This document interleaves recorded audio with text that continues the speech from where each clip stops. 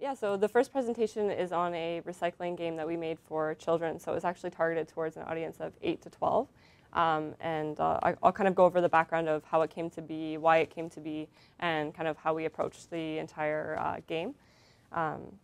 And first I'll show you, if I can get this to work, a video, just so you have some context of what I'm talking about. It was basically a first-person shooter. You were collecting stuff with a vacuum cleaner. There was an issue with violence, so we wanted to make sure that there was no violence involved. So we had a vacuum trash vac picking up the garbage and shooting at the garbage. So we found that the kids really liked this. It was familiar with games that they were already playing, so they kind of liked that aspect as well. Yeah, so you basically go through different levels of the house. There's 7 levels. Each level has different items in it. All of the different items kind of increase in difficulty within the levels. So as you go on, you eventually get things like kitty litter, and within different municipalities, it's different. So some you can put in the garbage, and some you can take to compost, and it really depends on the municipality. So we came across a lot of different things like that. So I just kind of wanted to address, before we get into it, some of the challenges that I see. There we go. Some of the challenges that I see with gamifying serious games, and some of the challenges that we've come across. It's really, we've noticed a lot of serious games that just don't really have an effective combination of gameplay mechanics with the educational content. So there seems to be a big disconnect with how do we make the content the fun part, instead of having like a mini game and then having something that's around the educational content after. How do we combine those and make them both entertaining and both engaging, and actually encourage the player to want to play more? So the importance is really on challenging the player on the educational content itself versus challenging them separately on both the game and advancing in the game, and then separately on the educational content and advancing that. So it's really just putting them together and how that can be paired together.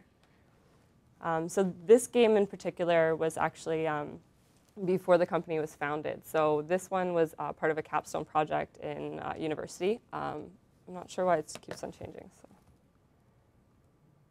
Anyways, okay, so the intent and core purpose for this, the municipality approached us to say, we want to make an educational game for recycling. And we want it to be fun and for 8 to 12-year-olds, and we want to just make recycling cool. And so that was kind of a huge challenge for us, because how do you make recycling cool, and how do you talk about garbage and waste and different things with kids and get them interested? So that was really the intent, but there was also a secondary intent. They really wanted to see if we could drive home that educational content to the parents. So they were kind of thinking, and this actually turned out to be very true, where if the kids learn something, they kind of race home and they tell mom and dad, or if they see mom and dad doing a certain action and they've learned something different, they'll kind of point it out. So it's almost kind of taking that information and putting it to the parents, where the parents aren't really engaged with recycling methods and practices either. So there was 2 intents there, but it was really meant for kids. And the learning objectives, this is something that I really find with serious games. It's really important to take a moment to, before you do the design, figure out what learning objectives you're looking to cover. So for us, we had the municipality kind of saying, we want to cover these topics. We want them to know these different things about these specific waste items. So we were able to work with them to create a really clear list of, okay, the game has to include all of these items. It has to be based on this kind of information, and this is the general objective that we're trying to reach. So having that interaction with content experts about whatever topic that is right from the beginning before the design starts is really effective, and we found that to be a really good use. So then from there, you kind of look at it like, okay, how are we going to make this fun? Now we have a list of everything that we have to teach, and what are we going to do about this? I'm really not sure why it keeps on skipping. So yeah, we really wanted to sit down and say, okay, how do we make this fun, and how do we make it exciting for the kids? So we looked at, I don't know if someone technical can help figure out why it keeps on skipping. I'm not sure if it's on like an auto, because I put everything down. Sorry.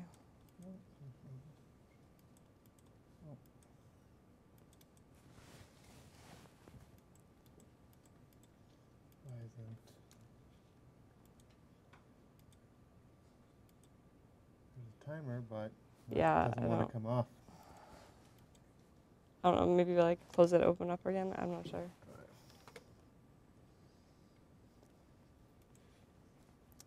Okay, so I'll keep on talking about the design. So we sat down and we said, okay, how are we going to make this fun, and what are we going to do about this?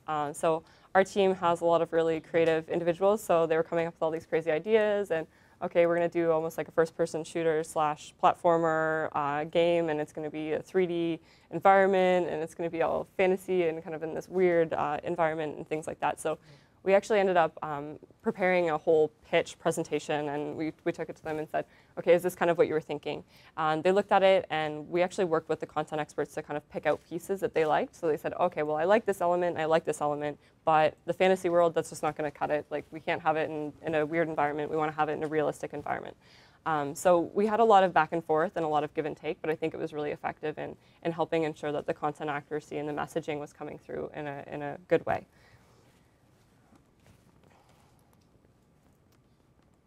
So then from there, we kind of looked at style and played with how that would really impact the game as well. We wanted to make sure that although they were saying, okay, we don't want a fantasy environment and it's going to be a real environment, it's going to be a real house, okay, well, that's kind of boring. So you're talking about recycling, and that's boring, and you're talking about waste and garbage, and really, who wants to talk about that? And then you want to put it in a realistic environment. So for us, when we looked at it, we said, okay, we can't make a super realistic environment because it's just going to be too boring. It's too much like real life, and it's just not exciting for the kids. So we looked at kind of things that they were already playing, and we kind of took little elements from here and there, and we wanted to really create something that was cartoony and fun, but still a realistic house environment with items that they would see on a daily basis. But we really found that just incorporating that use of style was effective in engaging the kids, because a lot of them would see it and they're like, oh, that looks cool, or oh, that's exciting, and they were kind of attracted to colors and different things like that. So I find that within serious games as well, you can kind of use that to play up whatever you're trying to do. In this case, we really wanted them to be engaged, so in some cases it might be something else. And then for the points and scoring, this was a really quick game that we did. It was around a 4-month development cycle, and it was part-time on that. So we had a really simple point system. It was very basic. You just collected points on every time you sorted something correctly. You would collect points or gain points if you did it fast. So if you were slower, you lost points, and if you sorted it incorrectly, you lost points as well. Then you could post your score onto a leaderboard, and that leaderboard was just local. We didn't have it networked or anything like that. But we found that even in the testing sessions that we did and the demo days, that kids were competing from computer to computer without having the comparison on that leaderboard. So it was kind of interesting. And they were also competing on a level by level basis, and scores, and did you get this item yet, or did you get that item yet? So they were almost having a competition with themselves without even having that incorporation within the game. So it's kind of interesting as well. So I just kind of wanted to touch on this because it's interesting. So there were some strange things that we learned. One of them was that, again, the scoring system, although it was simple, it was really interesting to see this kind of collaboration and competition that came outside of the game, where kids were talking about it and actively challenging each other. And it wasn't done through the game, and the game wasn't pushing them to do that. Also, another thing that's kind of odd, but just something for anyone who's making games for kids, is that kids' hands are a lot smaller than ours. So when we were designing and creating the control scheme, it was, for us, it made sense. And then when we got the kids there, their hands were a lot shorter, so they couldn't reach the different keys that they needed to reach on the keyboard. So it's just another funny thing that we kind of learned, and we looked at it during the user testing sessions. So we actually were watching them kind of struggle to hit one key or another key. So having that focus testing early on helped us establish a lot of different things that included. Another thing too with educational games is that you have to be kind of careful. Not everything for the messaging is consistent based on what organization is establishing that. So for us, in this case, it was the municipalities. Some of them, like I said earlier, can recycle certain things, can compost certain things. Some of them have to be put in the trash. So it's kind of a challenge to make sure that you're constantly staying on top of what messaging what organization is using. And then to just go over some good practices. Again, as I mentioned earlier, I think that really for serious games and making them, it's really important to actually engage with content experts really early on, to have a good connection and relationship with them from the start, have them constantly included in the process, especially early on, but throughout the entire development. So making sure that they're checking it, is the messaging coming through correct? Is something being misinterpreted? And is something incorrect in the way that we've implemented it? So things like that really help. And creating a clear outline of what exactly you're supposed to teach from the very beginning, and having the developers and the design team understand that from the beginning is also really key. So if we don't understand the content, how are we going to make a game that's going to create that messaging, right? So that's another thing that I think really should be done as early on as possible.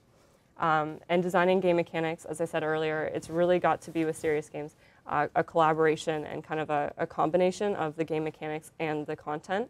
So designing those at the same time is kind of challenging, and it's hard to say in every case exactly what you're supposed to be doing at what time, but it is really important to try and combine those as much as possible. And as I mentioned, again, continuously involve those content experts. They really are helpful, and it's very effective use of reviewing. And that's it for this one.